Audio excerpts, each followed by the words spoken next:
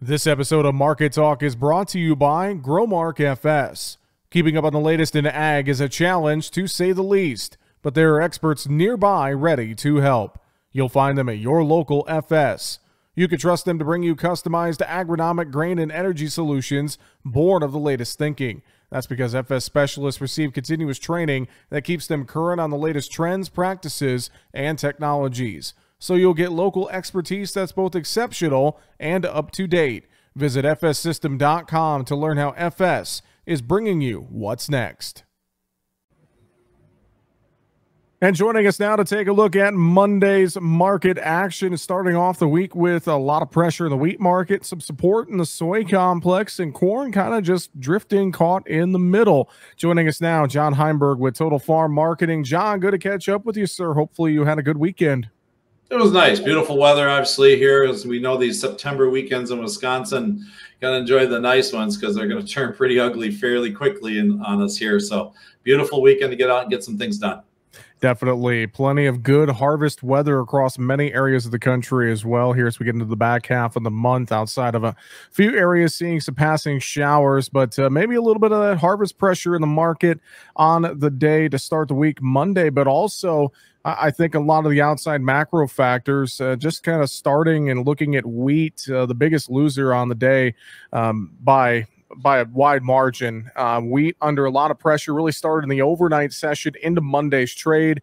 I know the dollar back up near highs. What are your thoughts on this wheat market? What led to all the selling pressure on the day Monday, John?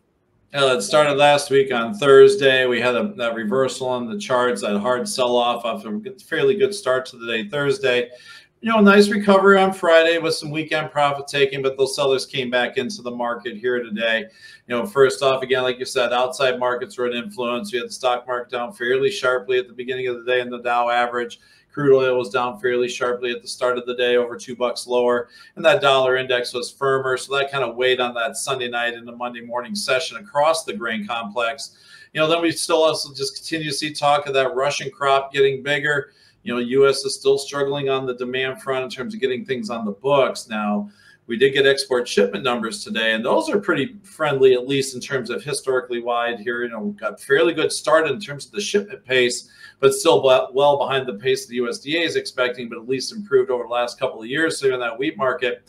But that seemed to be the breakdown again, technically, as it went down, challenged some supports. Did hold those at least today, so we'll have to see if we can get a turn. And we got a little bit of an uptrend on those charts, but again, we need prices to hang in here. Otherwise, things can fall apart again technically. I think that kept corn in check all day today, despite that strength in the beans. Well, you mentioned some of that support in the wheat markets. I noticed that as well the end of last week, especially in the KC market. And I just have to wonder if, again, holding some of that support here today, bouncing off of it a little bit, if this wheat market could maybe find a chance to go after some of those uptrends. But I know as well that outside market pressure, the Fed meeting this week, that's in the higher U.S. dollar. That's probably all going to be a big weight on the wheat markets. It's going to be a weight on the markets in general with that risk-off mentality. If things kind of fall apart, that's going to be the big news. I mean, we are expecting a 75 basis point raise. At least that's what the market is expecting on the Fed meeting this week. The stock market's priced that in. Now, do we get a surprise? We'll have to see if something comes out in that regard. That's just going to keep everything on edge, especially if that stock market decides to go ahead and roll down to those June lows. That's still another 1,000 points below where we're trading here today. That would definitely make the money managers very antsy in some of these markets. They are still short on the wheat market in general in terms of the managed money positioning. So it wouldn't be too hard for them to want to push and grow that position. They got a lot of length in corn. We got a decent amount of length in beans. So there's some room for them to take some money off the table here just on the technical side of things versus fundamentals, in a window that we usually don't see a lot of strength. So that's something that's definitely on my concern level. Producers need to be wary of as we go forward here. Well, John, let's segue over and talk soybeans. They were a winner on Monday. Really started, it felt like, with that meal market. Some good strength in soy meal, plus a soybean sale to China was announced on the morning wire. I believe it was 5 million bushels for this marketing year. I think all that combined really gave some strength to the soybean market on the day Monday. Yeah, it did. And at the same time, too, we also kind of held some pretty good supports at the end of the week last week. So we're due for a little bounce. Seeing that Chinese business step in was encouraging. You know that they're still got their nose into the market now. So some of the things I was reading this morning, looks like their crush margins are fairly friendly right now, at least here in the front end, and that still keeps them in the market for U.S. beans, even though we're competing against some of those Argentina beans with that peso revision. You know, bringing a lot of beans to market. But at the same time, our bean sales on the books right now are off to a pretty good pace to start 2022-23 marketing year. That'll keep this market active on the shipping side of things. Obviously, we still got to keep a close eye on weather. How do we finish this crop out? You know, again, at 200 million bushels of total carry out, that's really pretty doggone tight without some revisions from the USDA. You know, the fear of this marketplace could be we could run out of beans by midsummer again. You know, then we're going to have to figure out what it takes to get Brazilian beans to the United States. So, you know, that'll be something to watch going forward, obviously, is what these USDA numbers do. What do they do with the demand? But seeing that a little bit of demand news today is something we're missing from the other two grains that would really help prices out there. Just knowing that we got tight supplies and demand is nice to see in the bean market. Well, and as well, I know that we're kind of competing with those Argentine supplies with that peso dollar program. Is that something that still concerns you as you watch the export side? Is China still kind of going after some of those Argentine beans right now? You know, China is a perfect value customer, and they look for value in purchases of what they do in the marketplace. And, you know, that's some of the reason why maybe the corn export numbers to China are well off pace this year, is because obviously prices are high, demand's not strong. They're more hand to mouth in terms of their purchases. You go look at where we are in the global scale for beans, with the exception of those, you know, adjusted Argentina beans, we still have the best value, at least for the next couple of months here going forward. So obviously we saw some activity going into Argentina after that peso adjustment for those beans. You know, so that is something that may limit a little bit of the upside here, at least in terms of some of that demand that we were counting on, and that, you know, got taken away with that move by Argentina. John, the corn market, that was largely kind of just stuck in the middle between wheat and beans on Monday. I know the corn market's got its own things to watch out for, maybe some seasonal harvest pressure there, but I was happy with how corn kind of wrapped up the day, at least finishing mixed slightly higher on Monday's session. It was actually a pretty decent price action day, you know, finishing with at least a small gain at the end of the day, working off the lows. You know, corn just seems to be kind of stuck in a bit of a technical barrier right now.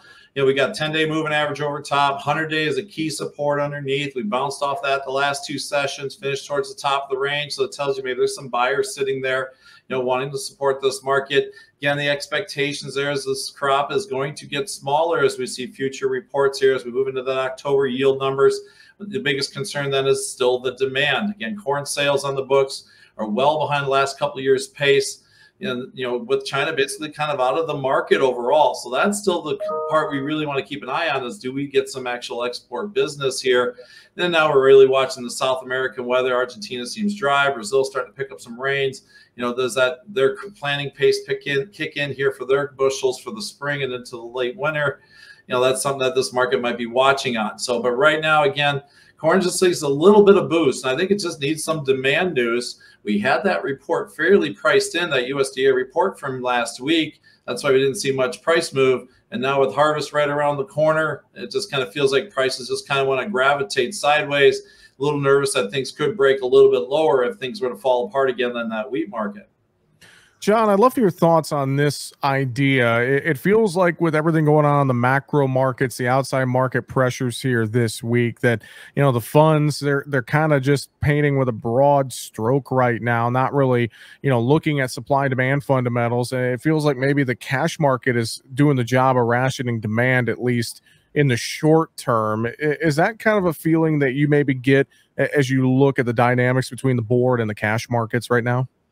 I would say that's a very good way to look at it. I mean, the cash market's still relatively strong for some producers in some areas, especially those areas that are going to have tighter supplies due to this year's crop being poor. You know, we're also in that window, those areas that do have supplies coming. We're seeing basis levels starting to fall apart as the end users getting through now until those new bushels get here. So the cash market still is going to be the king in terms of directing price. To me, the futures market at times seems to be a little bit out of sync in terms of what's really going on the countryside. That's just due to the lack of players and the money flow and the computer or the algorithm traders moving prices around on momentum trade, versus the actual fundamentals. So, as long as we still keep volume fairly thin, which we are, we're going to still have volatility in here, and we're still going to be fairly headline driven like we have been. So again, still for the producer, it's all about that cash market. Where's the value at for you? Make sure you're still taking advantage of that value. Find a way to keep your risk shifted over if you need the opportunity to down the road, because again, supplies are tight, could get tighter. So that could bring even more heated volatility into this marketplace, especially as we get past the first of the year.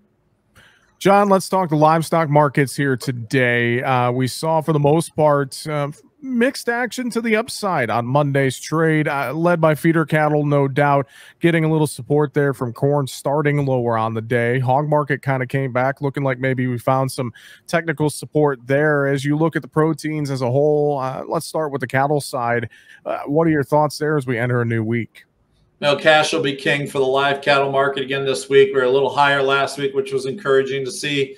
We're still seeing some good demand out there for the choice beef in terms of choice versus select on the carcass front.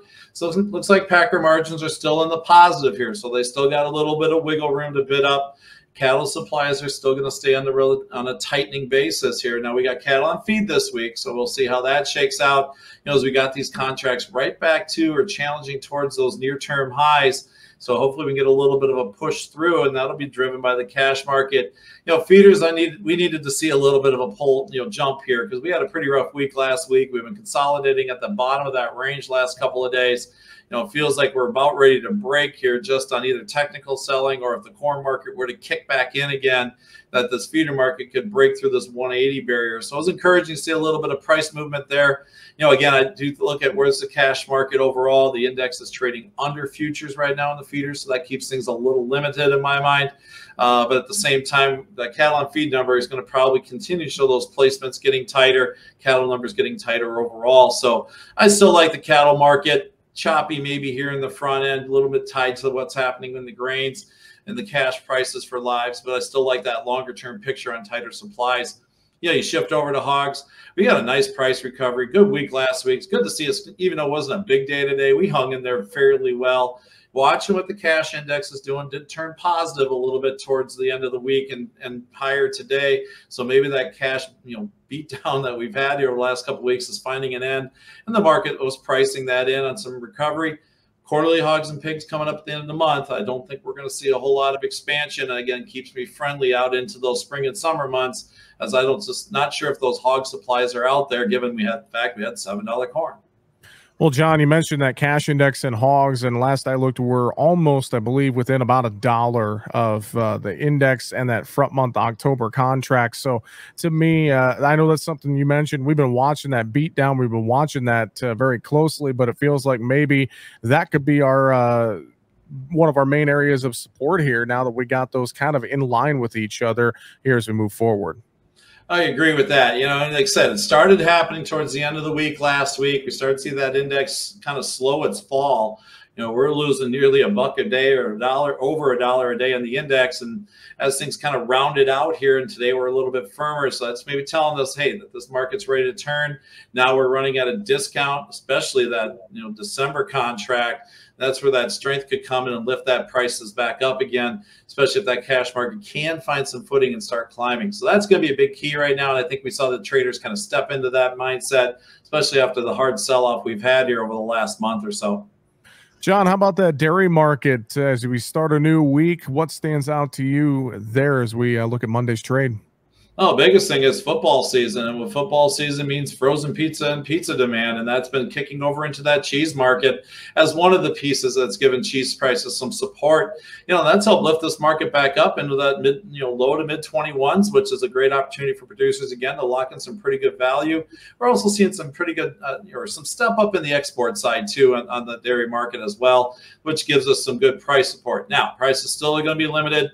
Trying to get up to the upper end of 21 might be a little bit hard. So again, producers' opportunities are there to make sure you're watching things, locking in value. But again, that demand picture improved this week. Now we got cold storage on Thursday, so we'll see what those cheese numbers come out there. That could be a bit of a key number. Let's see what those stockpiles are. If they are building up a little faster than we want, that could also just turn into a little bit of price pressure going into next week. John, as well, kind of just circling back to the macro picture and energies. I know crude oil did start lower, came back off of the lows on the day Monday. Stock market kind of flirting back around unchanged. It feels like maybe a bit of a rally there, maybe just kind of some squaring of positions ahead of the start of the Fed meeting on Tuesday, maybe. Feels a little bit like squaring of positions here more than an actual rally kicking in. I mean, we're so concerned about the demand side of the equation on the energy front. That's definitely going to just kind of weigh out, even though those global supplies are still tight overall. So it's just watching. We went down, kind of tested low here from last week, did bounce off it today. Again, I just don't think we're out of the woods here. We're under the 200-day moving average in terms of that front month crude oil chart. That's kind of a swing point for me, whether it's, markets can be supported or turn a little bit more bearish. Right now, until we get back above that, it feels like we've got a better chance of going down to that $80 level, and then maybe we'll see some support. So that's my fear right now, is still that we got weakness coming. If the Fed meeting comes out, gives us some numbers we don't need, the equity markets tumble, that's going to pull that crude oil number down as well. That could weigh across the entire commodity space and some more risk-off type trade. John, fantastic stuff as always. Before we let you go, floor is yours. Anything else you want to mention here today on Market Talk? Again, producers, especially in the grain markets right now, you've got great value in front of you. Don't fall asleep on that.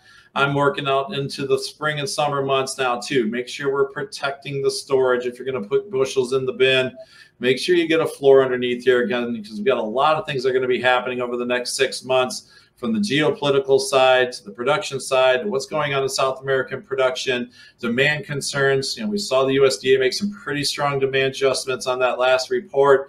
They continue to make those. That's going to make that supply side bigger. So think about protecting the value, but keep that flexibility open to the upside. Well, John, producers need a little advice. I know they can reach out to you and the folks there at Total Farm Marketing very easily. How can they do that?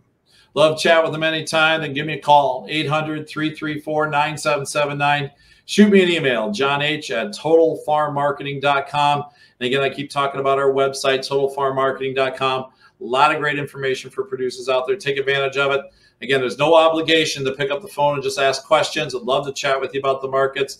If there's questions about what we do and what type of strategies we have, I'll gladly take the time and go through and do a little bit of education. Well, with that, we appreciate the time as always. John Heinberg with Total Farm Marketing. Thanks for joining us here today. And I know both of us are happy as well. Packers won Sunday Night Football, so got to win over the Bears, right?